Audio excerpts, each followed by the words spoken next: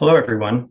I'm Warwick Sabin, Executive Director of the Society of Fellows, and it's my pleasure to welcome all of you to this SOF Digital Discussion. We were planning to host this program in person here in Washington, D.C. at this exact time, and I know all of us wish we could be together in person, but with continued concern about the Delta variant, we pivoted to this virtual format. However, our next several events in Los Angeles, San Francisco, and New York City are still going forward in person. So please continue to check your email for all of the information and updates about our upcoming activities around the country, which will also be live streamed and recorded so you can see them no matter where you are located. And today we're pleased to welcome a dynamic and expert panel who will help us understand the current state of US-Middle East relations 20 years after the events of September 11th. Vali Nasser is a professor of international affairs and Middle East studies at the Johns Hopkins University School of Advanced International Studies, and he served as the dean of that school from 2012 to 2019. From 2009 to 2011, he was the senior advisor to Ambassador Richard Holbrooke, who was the US Special Representative for Afghanistan and Pakistan. Barbara Slavin is the director of the Future of Iran Initiative at the Atlantic Council. She's also a lecturer in international affairs at George Washington University. She wrote the 2007 book, Bitter Friends, Bosom Enemies, Iran, the US, and the Twisted Path to Confrontation. And she is a regular commentator on US foreign policy and Iran. Robin Wright is a journalist and author, as well as a joint fellow at the US Institute of Peace and the Woodrow Wilson International Center. She has reported for more than 140 countries on 6 continents for many major publications. And she's written 9 books, including Rock the Casbah, Rage and Rebellion Across the Islamic World, which won the 2012 Overseas Press Club Award for Best Book on International Affairs. And this conversation will be moderated by Yara Bayoumi, who is the World and National Security Editor for Opinion at the New York Times. Previously, she was Deputy International Editor at NPR, and before that, she was Senior Editor at The Atlantic and the Deputy National Security Editor at Reuters. And as with all of our SOF digital discussions, the panelists will be glad to answer your questions after the initial conversation, and you could submit your questions anytime by simply clicking the Q&A button at the bottom of the screen and typing them in. And if you encounter any problems at all during the event, please email the SOF hotline and our team will be glad to assist you. So now our panelists will be in conversation for the first 45 minutes, and then I will pose your questions to them for the rest of the event. And now it's my pleasure to turn the floor over to Yara Bayoumi. Yara? Hi, Warwick. Thanks so much for these really kind introductions. I'm really happy to be here to be moderating this discussion, and I'm looking forward to having a really dynamic conversation because while we had scheduled this quite a while ago, I don't think it had been before the dramatic events that we saw in Afghanistan unfold. And also, you know, it's also a sort of an apt moment because we did hear President Biden speak at UNGA earlier this week, and that's actually what I want to kick off the discussion with, and we'll take it from there. So I just want to read a few points that President Biden made. He said that you know, the U.S. is at an inflection point, or we rather are at an inflection point in history. Instead of continuing to fight the wars of the past, we are fixing our eyes on devoting resources to the challenges that hold the keys to our collective future. He also said, as we close this period of relentless war, we're opening a new era of relentless diplomacy, of using the power of our development aid to invest in new ways of lifting people around the world and of renewing and defending democracy. So, Vali, why don't you kick us off? Do you think this is the beginning or the outlines of a so-called Biden doctrine? Well, first of all, thank you very much, Yara, and thanks to Society of Fellows for inviting me. And it's great to be on this panel with Barbara and Robin. I do think it is an inflection point. I do think this president is somewhat determined to right-size American foreign policy and focus it on Asia in a definitive way. This is a trend that we saw start with President Obama. It gained momentum under President Trump. And now I think President Biden is not only doubling down on it, but is actually trying to give it much more of a structure and show that we mean business. Withdrawing from Afghanistan, on the other hand, forming this new sets of alliances in Asia, from the AUKUS with Australia, UK to the Quad. This is all real. And I do think he sees this as an important contribution that he has to make. It is a way of sort of reducing emphasis on the Middle East, which has consumed a lot of our attention, and focusing it on China and on Asia. I think there are holes here, namely, I think there's a discrepancy between the way in which we're leading the Middle East and not having quite convinced people that we can do it in a way that is not disruptive. I mean, Afghanistan was not the best way of showing that we can leave the region without causing more trouble. I think the Iran deal is still sitting there. It's probably the one issue that could end up in a serious crisis in the region. And the administration has not all entirely its fault, but it does have a role to play in the fact that there's no deal. And then there's a whole set of other issues from Iraq to Syria to Libya, et cetera, that are there. And we still don't know how exactly are we going to deprioritize the Middle East without having a clear path there. And then, the administration talks about, and I'll end with this, about diplomacy, but it really has not provided, the great deal of confidence in that it's doing this in the right way. I mean, this whole spat with France may seem silly to some people, but it's not understandable to me why the phone call and the outreach to the French could not have happened before we announced the deal. It's not just that the French lost $60 billion and feel slighted. It's just that they weren't even consulted, and they weren't even told that this was coming. And I think it says something about what really our thinking about multilateralism is alliance management is. So there are still quirks in the system that I hope they will be able to iron out. But I think the general direction is that we are shifting from chasing terrorists to great power politics, and that this is a moment in which American foreign policy is reorienting itself with all that might need. Right, and I definitely want to get into the issues a little bit more substantively, and we will get to those. But just before we kind of do that, I wanted to spend just a little bit more time about the sort of overall challenge that the U.S. faces.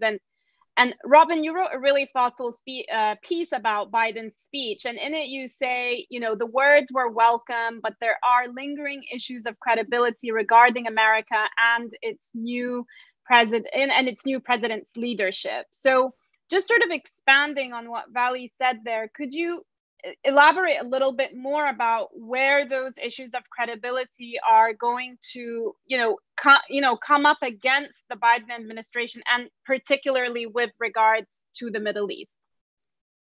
Well, Joe Biden is clearly the most experienced American president in history when it comes to foreign policy. The problem is he has not created the kind of momentum that a lot of leaders had hoped. And whether it's the withdrawal from Afghanistan, which the United States decided in terms of timing unilaterally without bringing together the NATO allies who had agreed in principle, but this really knocked them for a loop. Then to be followed by the very clumsy, one of the clumsiest acts by American president of the 21st century in doing a deal with Britain and Australia without ever informing the French. And one of the striking things about Biden and Emmanuel Macron, the president of France, is that they have behaved almost as lovers when it came to the G7 conference, walking arm in arm along the boardwalk of the Atlantic and Cornwall, and tweeting about each other and so forth. And Biden was already doing the deal, according to the French, at that moment, doing the deal with the British and the Australians without notifying the French at that time. And so for the French, it's not the issue of, as Vali said, the $66 billion. It's really far more about the rules-based order and the fact that we have a Western alliance that has been the anchor for the last 70 years for all of us in the West. And there's a sense at the moment that the United States is not acting in a way that makes this alliance more cohesive, more collaborative when it comes to taking on the challenges of the 21st century for what's happened in the last 2 decades. And I would just close by saying, when you look at the issue that got us into Afghanistan, it is today more pervasive around the world than it was when it was centered in, whether it was Afghanistan or Beirut, where there were centers. And today we find that it is all over the world, on 4 continents at least, with supporters on all 6 inhabited continents. And one little anecdote. I was in Mozambique for independence in 1975. This is a country bordering South Africa with a 60% Christian population. And in August, the Biden administration had to sanction ISIS in Mozambique, which shows you the breadth of the evolution of jihadism. So while the administration really does intend to try to move to Asia, it has so many of the issues of the past still lingering that the danger is that we continue to be reactive rather than proactive in carving out the kind of institutions or principles that will help us do that big pivot and engage in the kind of great power competition that Vali outlined. Right. So I just want to pick up on something that you said there, which is even though the administration is trying to move to Asia, it still has so many issues of the past. Like, setting aside the jihadism issue for one moment, as Vali had mentioned, the Iran nuclear deal is sort of maybe the most quote unquote live issue right now in the region, that maybe has the potential to combust, or if we are more optimistic, has the potential to sort of conclude in a more productive or positive kind of way. Barbara, you obviously follow this issue very, very closely. And I know it's been a bit stop and start since the Biden administration came in, and of course the new Iranian elections as well. But where do you see, if we're going to get into issues, let's get into the Iran nuclear deal. Where do you see those negotiations standing right now? Well, they're on pause still. They have been since June. The system decided that it wanted to ensure that Ibrahim Raisi became the president of Iran and that there would be nothing that would get in the way. So they disqualified any candidate that could possibly compete with him, and also made sure that there was no reentry into the Joint Comprehensive Plan of Action that would create any enthusiasm among the populace before those elections. The new government is taking its sweet time about returning to talks. There had been some anticipation that there would at least be preliminary conversations on the sidelines of the UN General Assembly this week, and that doesn't appear to be happening. I'm not quite ready to bury this thing. I'm already hearing talk in Washington. We're certainly hearing it from the Israelis about a plan B, and people quite willing to jettison this whole thing, which took 12 years, frankly, to produce, if you look at all the negotiations that went into it. I'm not quite ready to do that yet. I still think that the government of Iran understands that even if it's doing its own pivot to Asia, and in particular has very close ties with China, it would still benefit from sanctions relief, from a lifting of US secondary sanctions. So I think they will get back to talks. There's a lot of gamesmanship going on now. We're hearing comments from some of the American negotiators suggesting basically we have till the end of the year and we can't do this forever because Iran is making additional progress in its nuclear program.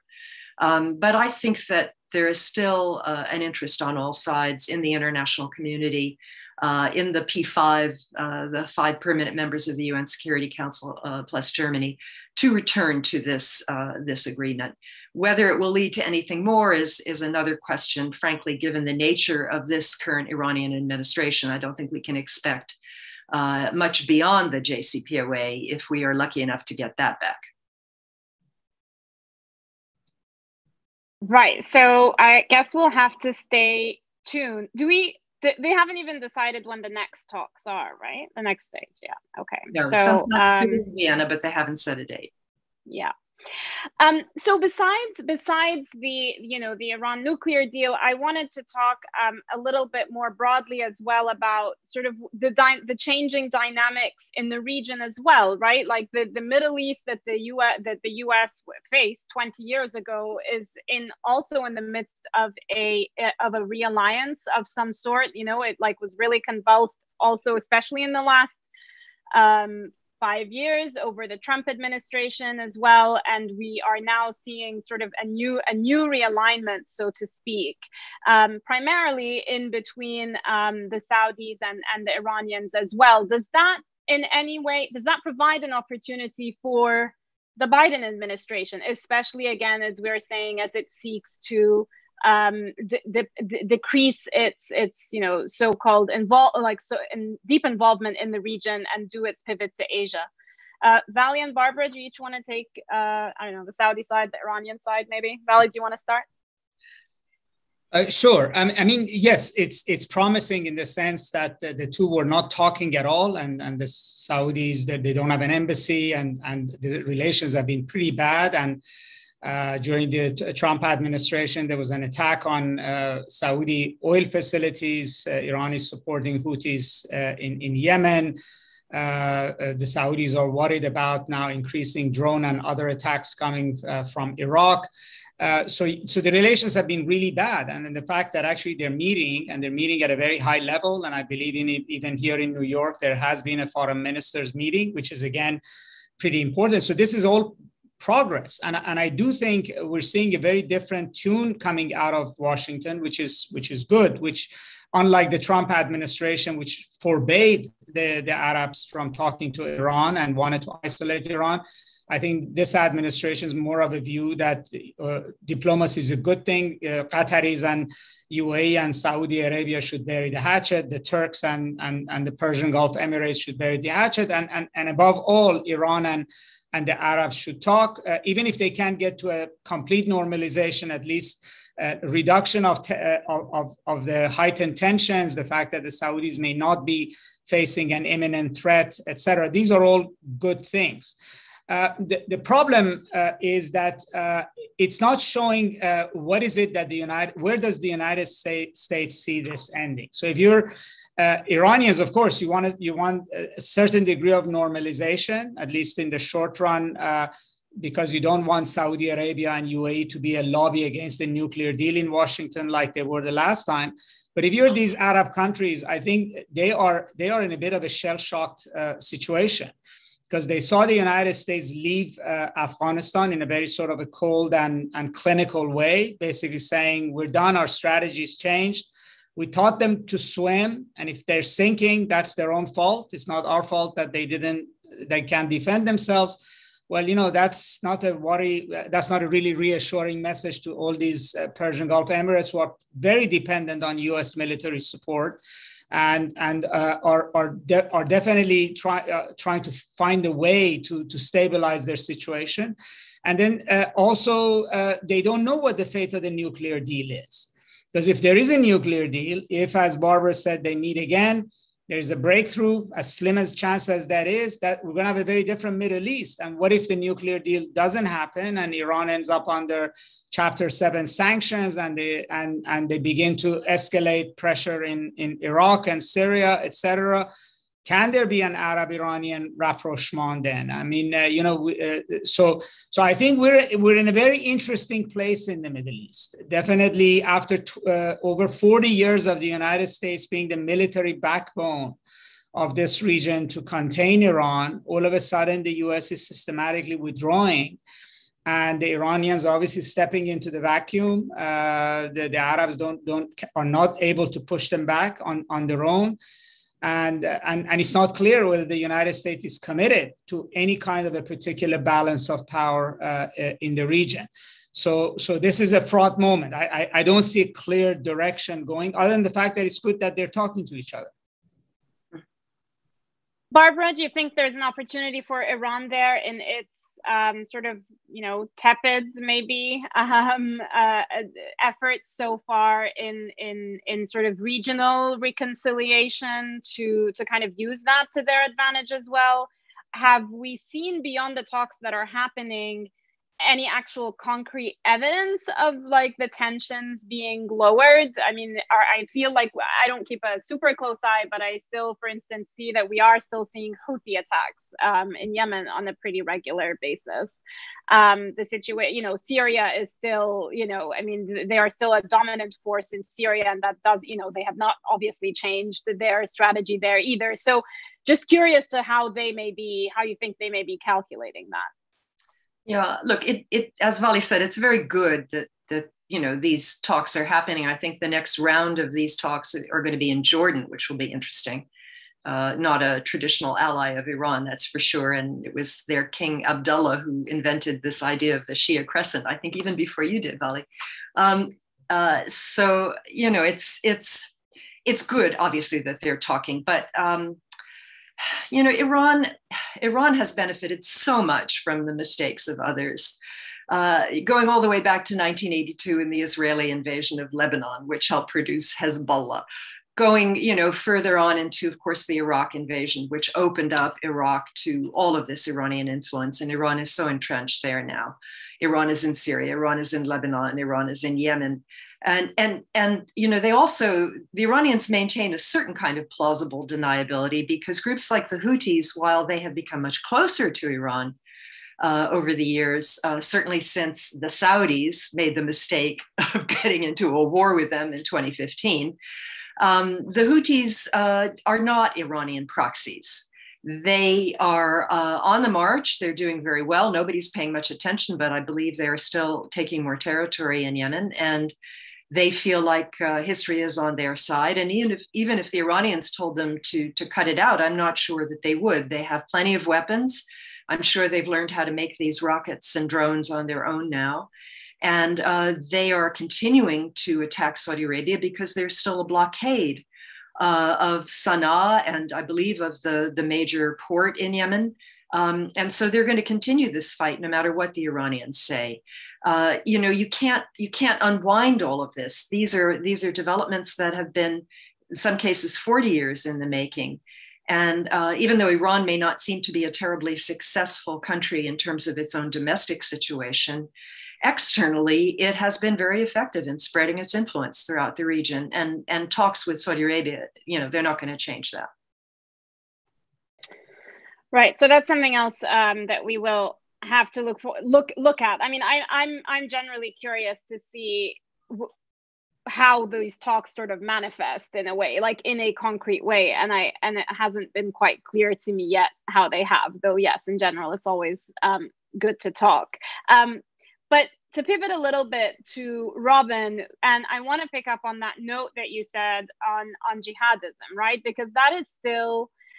Even if the Biden administration is saying it is moving away from like this national security focus on the idea of the forever wars, the war on terror, like the fight against militancy, that is still a very, very live issue in the Middle East, and like in some theaters more than others, but for a lot of other countries as well in the region, it is either an actual threat in the sense of, you know, there is an active presence of militant groups, whether that is in Syria or in Iraq.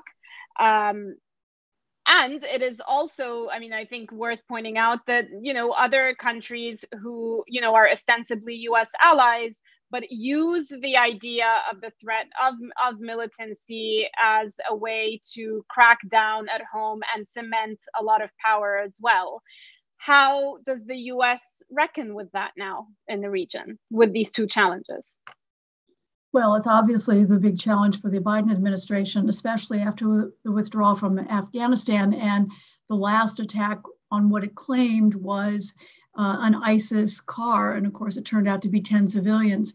US strategy is now going to be based on over the horizon when it comes to dealing with groups like ISIS.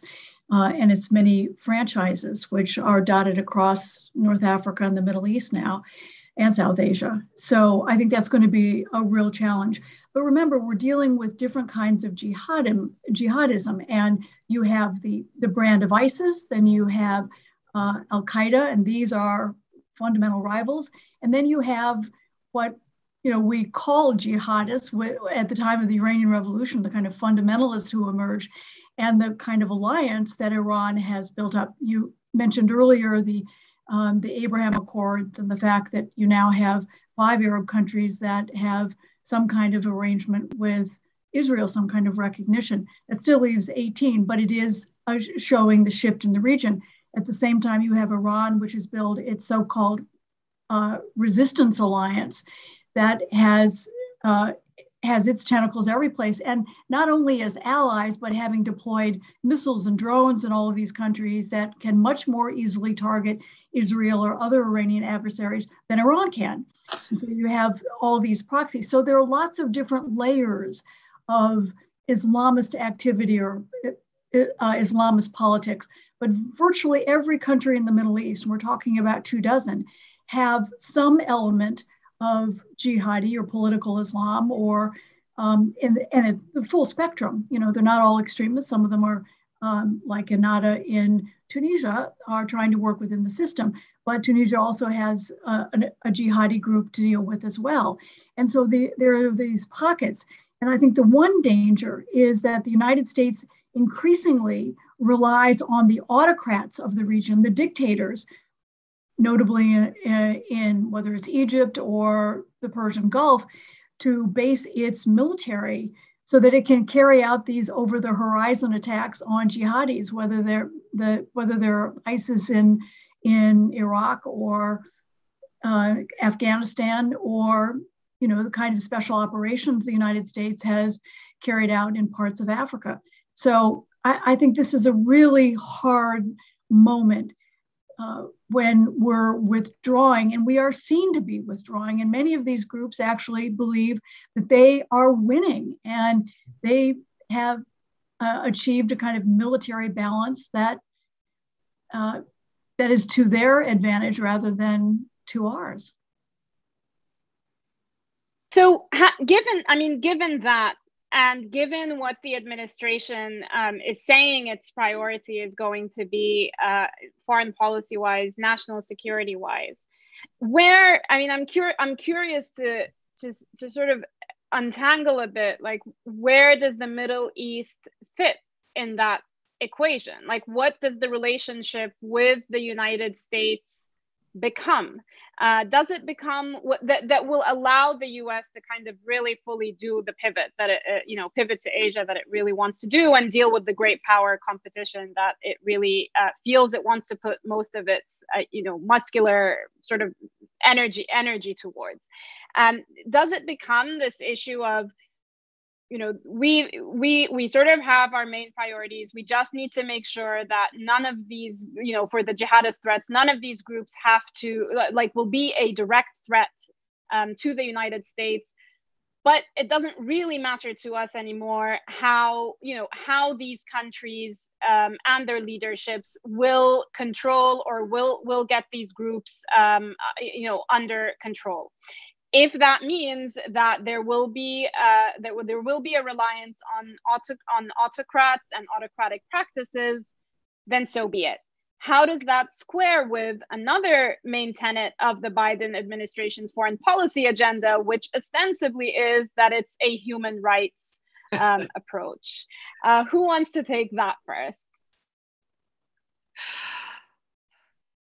Barbara, you want to go? Yes, I'm shocked. I'm shocked.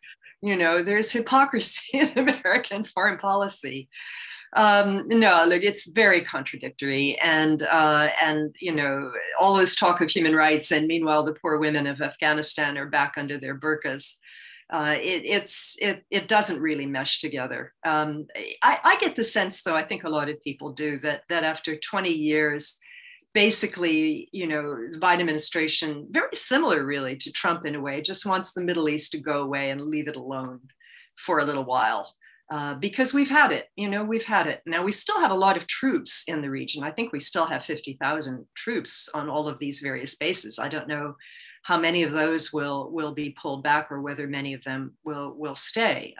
We have bases in Qatar, in Bahrain, we have Kuwait, United Arab Emirates, I think still, maybe not in Saudi Arabia anymore.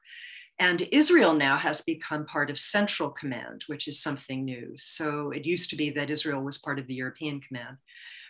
Will we subcontract more to the Israelis? That will be interesting. Or to the Israelis and the Emiratis together? That's possible.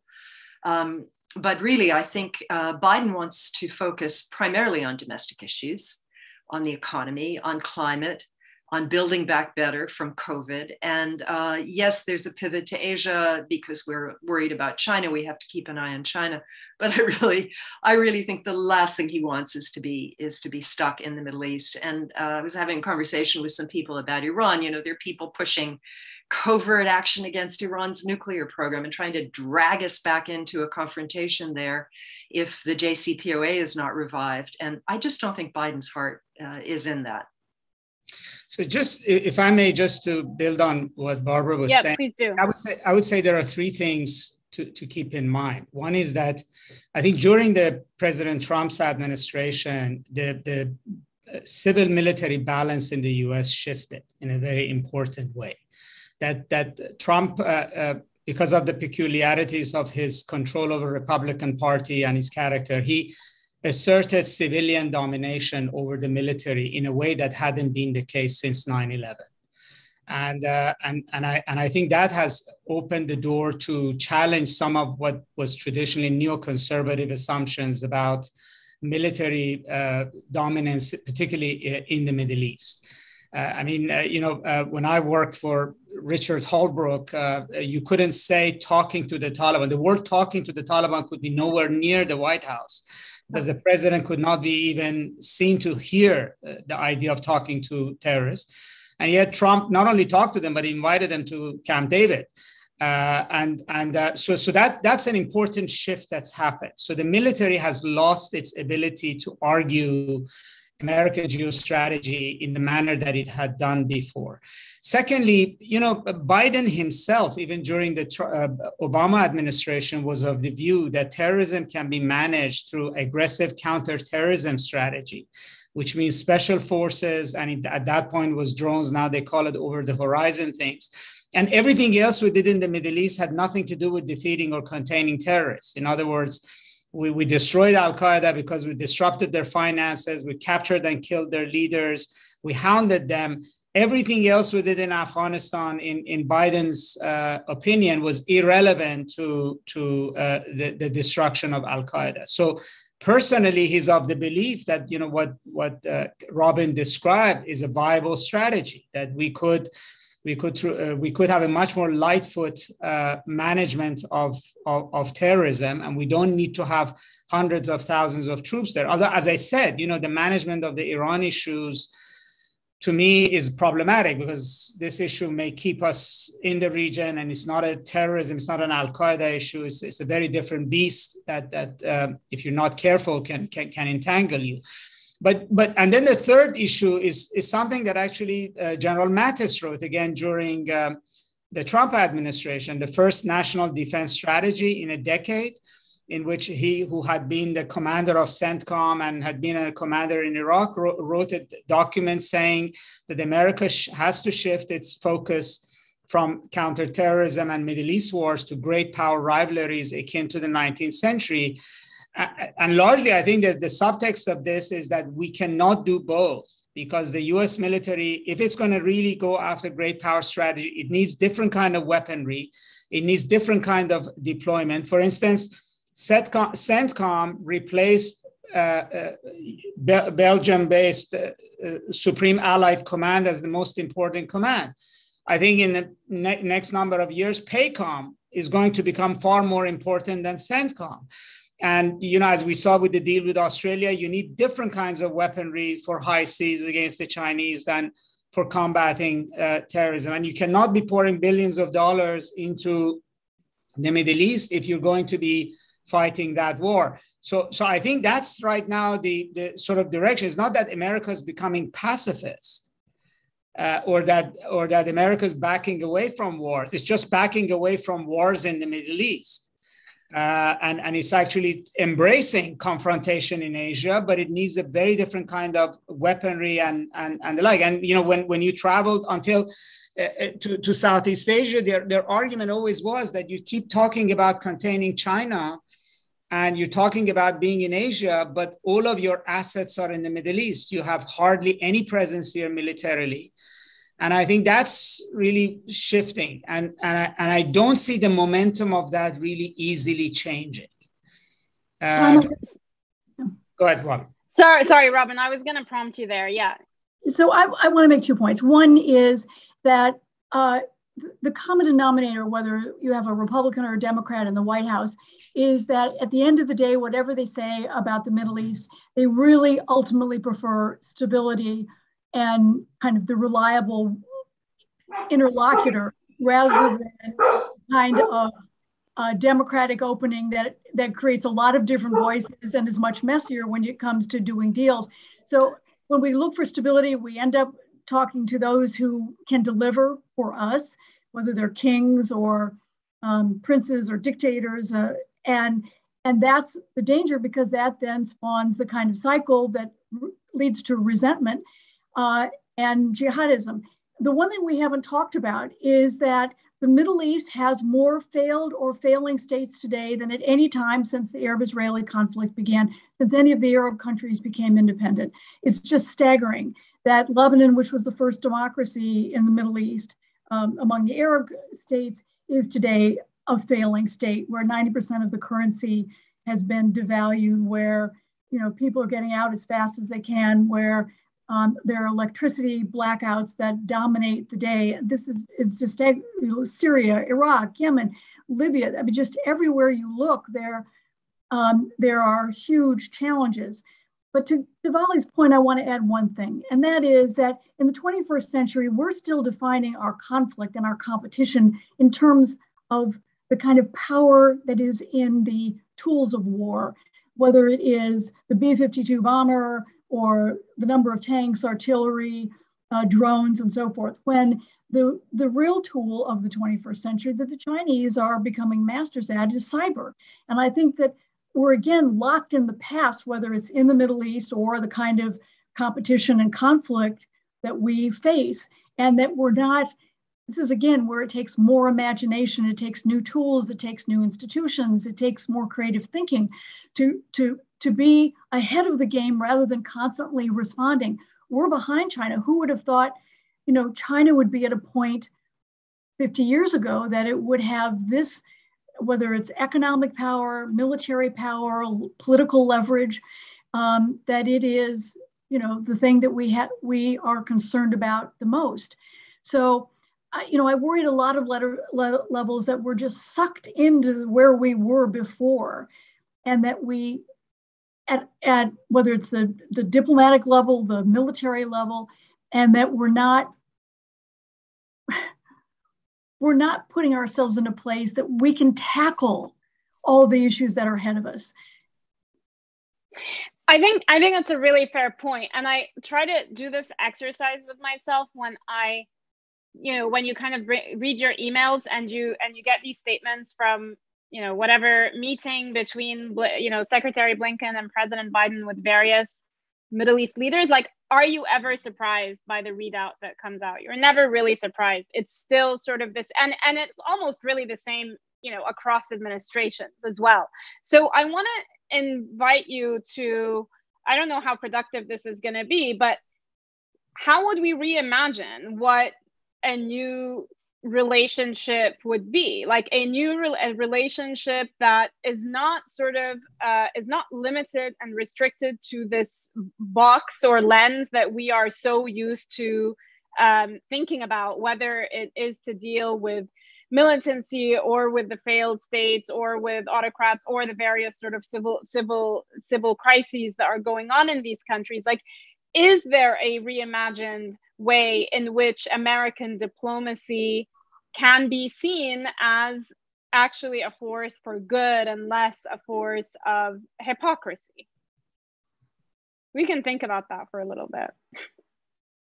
But if anyone has any thoughts, I'd be curious to hear them. Well, I think we still have a few positive things to recommend us, although not as many as we used to. But in terms of our academic institutions, our science. And I think we should be promoting, and our culture in terms of artistic product. I think we should be promoting that much more than we do. Certainly inviting more students to come. Obviously vaccine diplomacy is very important. I don't think it's lost on anyone that the Chinese vaccine doesn't seem to work. There are lots of reports of Iranians going to Armenia and other places to get Pfizer. And we see that the government has just agreed to let American vaccines, but manufactured in Europe, come to Iran because the Chinese stuff doesn't work. The Chinese model looked very, very good for a very long time, but it's a little rocky now too. If you see what Xi Jinping is doing to his tech barons and to freedom of expression in China, his efforts to kind of make himself into a new Mao. So I think we do have a story to tell, but obviously we have problems too. I don't know how many of you were listening to Raisi's speech at the UN, but he referred to the US losing credibility both at home and abroad. He began with January 6th, and then he talked about the people hanging onto the tires and falling off the planes as we had our disastrous exit from Afghanistan. So, pictures like that and incidents like that obviously don't help. But I think still our universities, our culture, our science, these are the things, the freedom to create and to speak, that are still give us an edge, I think, for a lot of people in the Middle East. It's why people keep trying to come here from every country on the planet. And if there's a way we can put more money into promoting these kinds of things, obviously that would be, I think, a no-brainer. We'll see. I mean, Samantha Power is pretty powerful at USAID. Maybe she has some bright ideas. Can I weigh in on? I have to say, we have a story to tell for sure. Frankly, it's going to take generations to build, create the group of young people who move into positions of power and make decisions about the United States. Remember that many in the Iranian Revolution were educated at Berkeley and MIT. So that's no guarantee. But I think one of the much greater dangers is that the battlefield of the future is in the field of information and the digital age. And the fact is we don't control the information that gets out there anymore. That many of the dictators are, notably Xi Jinping, but Vladimir Putin as well, are restraining access to the free flow of information, access to the internet. And it's going to be much harder, I think, to advertise or win over others when they don't even know what we're about or what we've achieved or what opportunities we provide. Fair enough. So with that really positive note, before I hand it over to questions, I did want to sort of do a bit of a very quick lightning round. Just a bit, shouldn't have said that. A lightning round of sort of the big challenges that the U.S. is immediately right now facing in the Middle East. If you could, I mean, not to kind of reduce all of them, they're all pretty massive. But setting aside just the Iran issue, because we've talked about it pretty extensively. Where do you sort of see the flashpoints that you would hope the administration wouldn't be taken by surprise if they do flare up? Again, Vali, do you want to start us off there?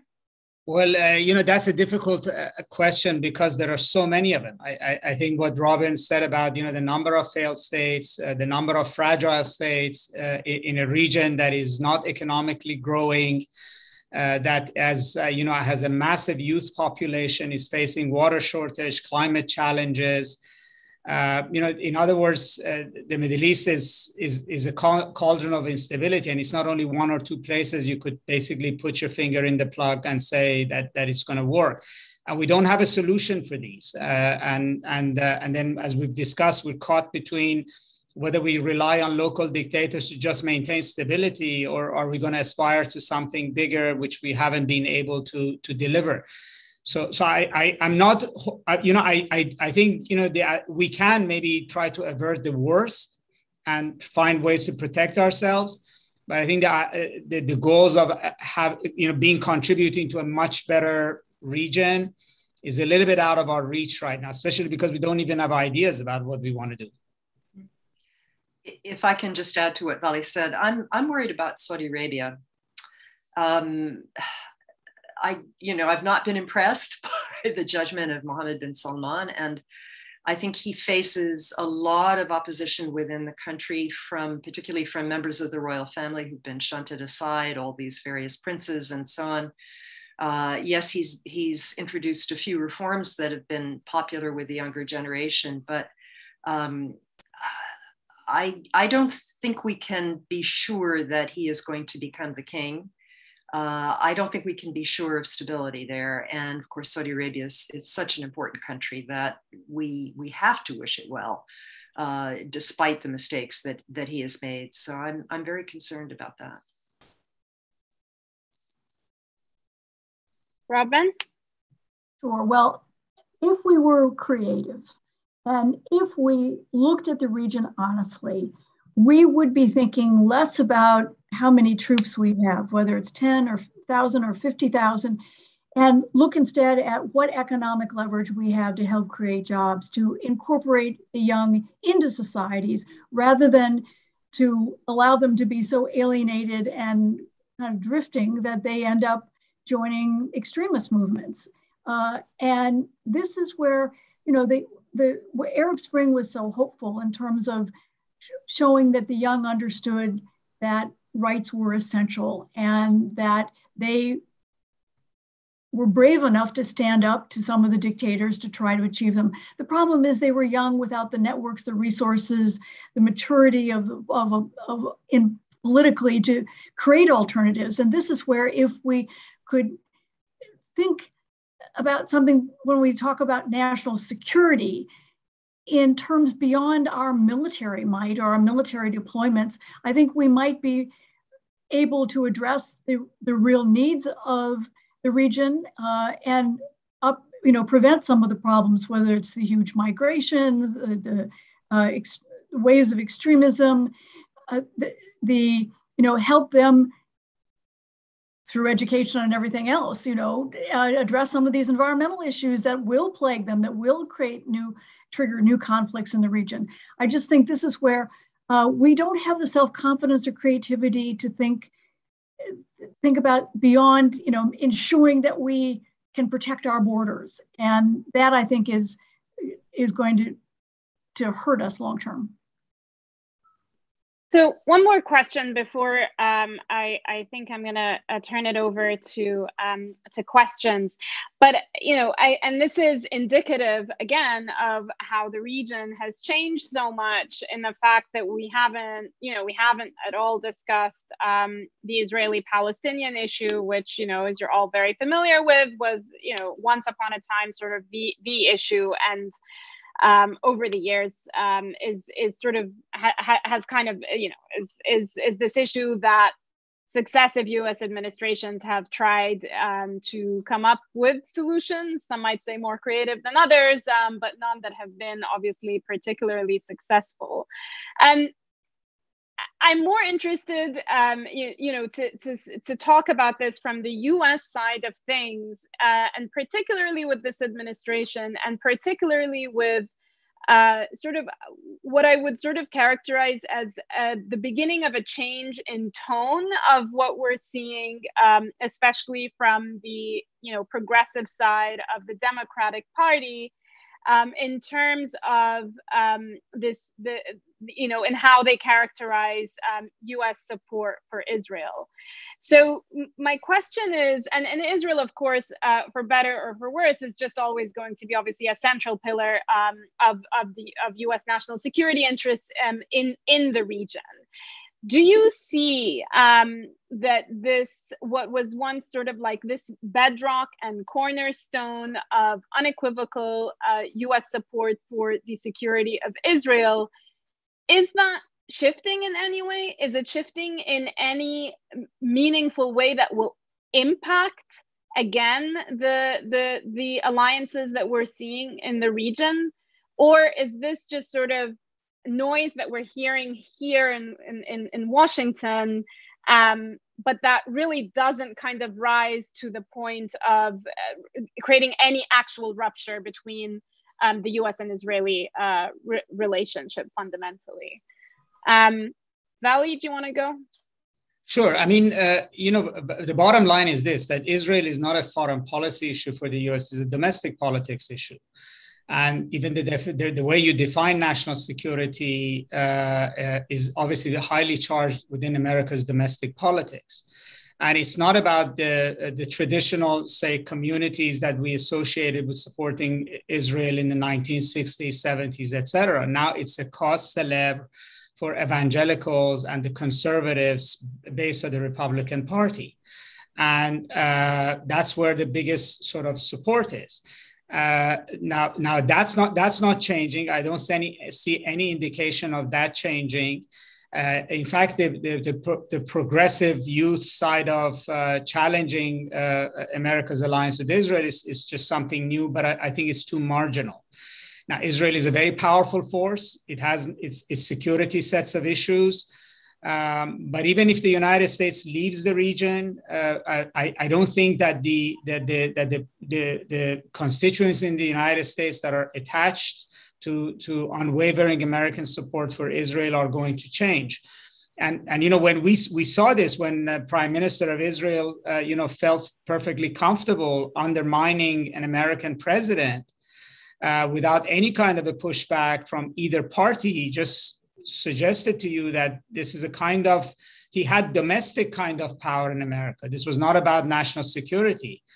This was about the fact that within the US Congress and within large constituencies, Prime Minister Netanyahu felt like he's like a very powerful American politician almost that could challenge the President of the United States on an important issue.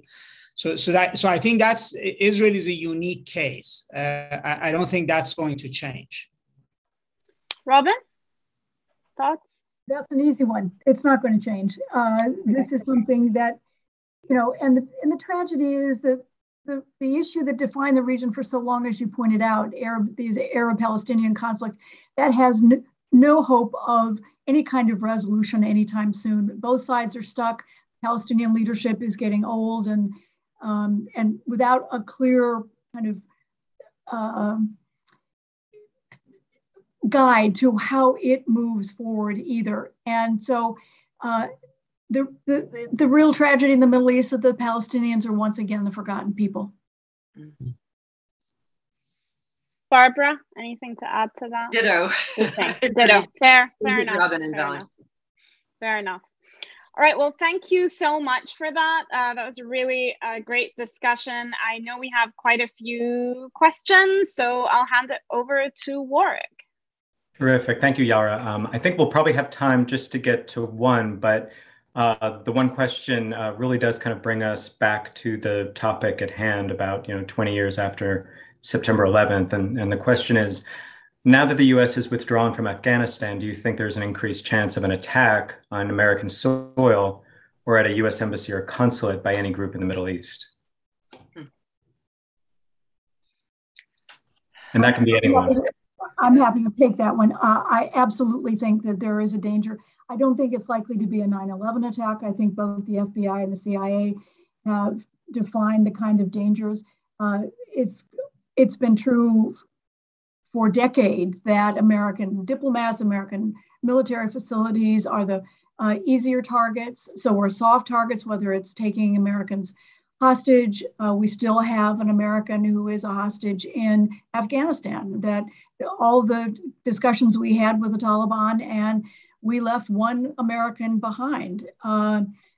Others as well, but this is someone we knew was a hostage. So I think that's the kind of threat, and that we are more likely to face down the road. I think also the thing to remember is that so many of the extremists or terrorist groups have been far more imaginative than we have.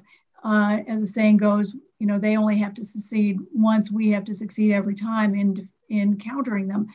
But whether it's using other weapons, whether it's chemical weapons, biological weapons, even on a small scale, that psychological damage would be huge. And of course, terrorism really at the end of the day is all about your psychological impact, because they're never going to defeat us, but they can certainly make us more vulnerable and change our societies, as we've seen so fundamentally since 9/11. And we do have one other question that I'll try to get to if no one else has anything to say on that particular topic. Paul Marks had just asked, what is Russia's ultimate goal in their foreign policy with the US withdrawal from Afghanistan and its reduced influence in Syria? I think Barbara wants Vali to take it. Well, I'll start it and then I'll let Vali finish it. First of all, I think they have enjoyed our humiliation, given what happened to them. But they don't want to see Islamic fundamentalism spread into Central Asia and certainly not into the Caucasus. So I think they're very wary of the situation and will want to do what they can to try to insulate themselves and their neighbors from the contagion of not just the Taliban, but other jihadist groups. And forgive me, somebody is pinging me. Vali, over to you. I think it's complicated. It's multi-layered. Definitely, the fear of Islamic fundamentalism and jihadism is one reason they're involved in Afghanistan, or they got involved in Syria. In the first place, in the Persian Gulf, they have oil and gas interests. They have this partnership with Saudi Arabia to maintain the price of oil.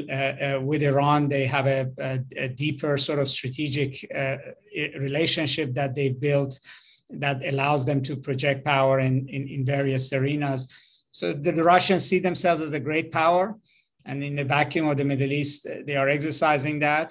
They use Syria to barter over Ukraine. They're hoping to sell weapons in the region. In other words, it's not, you cannot reduce it to one. I think they want to have relations with everybody and try to see where they can protect their interests and where they can leverage taking advantage of what we're leaving behind. Thank you for that. And with the remaining minute, of course, all the questions now come in at the end. We see one that's asking for you to address the likely role of China in the Middle East. And of course, we know China's been a player in the Middle East for quite some time. But, of course, any of you who want to take that question, and that includes you, Yara, feel free.